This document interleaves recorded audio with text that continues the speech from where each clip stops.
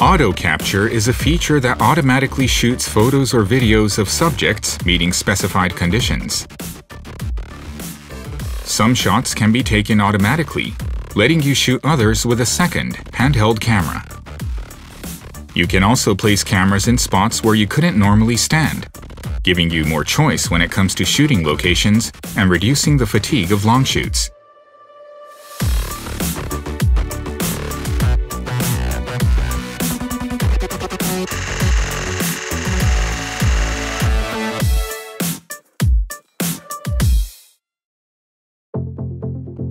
Auto capture offers a choice of 3 trigger modes. The distance trigger configures the camera to shoot while a subject is within a specified range of distances. It's perfect for trains or sprinters coming straight at the camera.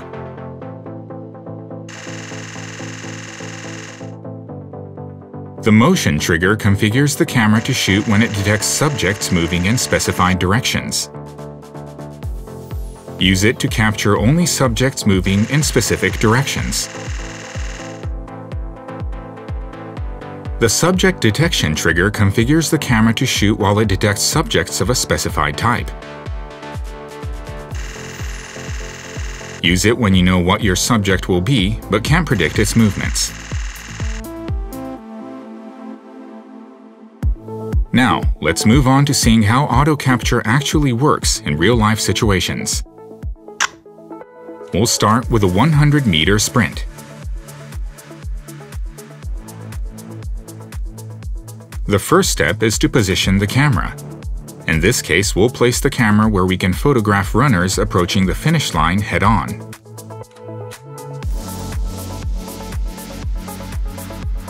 Now to choose a release mode. In this case, a high-speed burst mode with 20 frames per second. Next, the AF area mode. Auto capture is triggered only by subjects in the AF area, so it's recommended that you choose a mode according to your goals.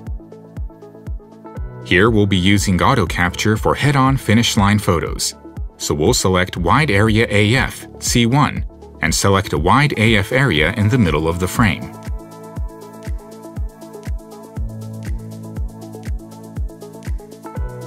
Go to Auto Capture in the Photo Shooting menu and select Start. Choose an Auto Capture trigger mode. Here we'll choose Distance. Choose a range of distances for auto capture. Position the focus point target over objects at the desired distances. You can use objects you've placed there yourself if you like. And choose distances for near and far.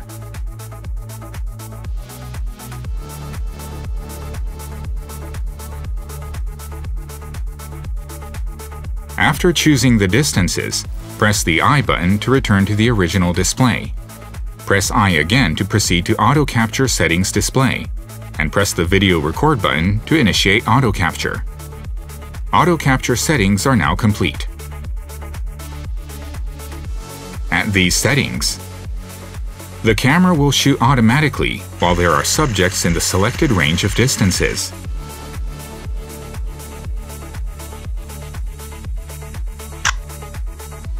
Our next example is the long jump. First, position the camera. This time we're placing the camera beside the sandpit to capture jumpers from the side. We'll choose a release mode with 20 frames per second. Now for the AF area mode.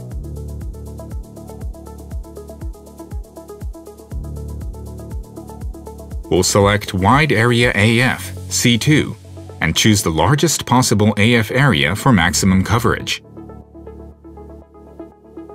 We'll position the AF area where we expect our subjects to appear. Go to Auto Capture in the Photo Shooting menu and select Start. Choose an Auto Capture trigger mode. This time we'll choose Motion. Choose the speed and subject size. In the case of speed, the higher the value, the faster a subject has to be moving before it will trigger auto capture. Much the same is true of subject size. The higher the value, the larger a subject has to be before it will trigger auto capture. Here we'll set both speed and subject size to 2. Then we'll choose the direction of motion. Match your choices to your subject's direction of motion.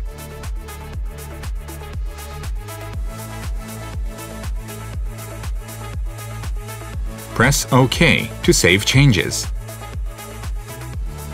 And then press the I button to return to the original display. Press I again to proceed to Auto Capture Settings display, and press the Video Record button to initiate auto capture.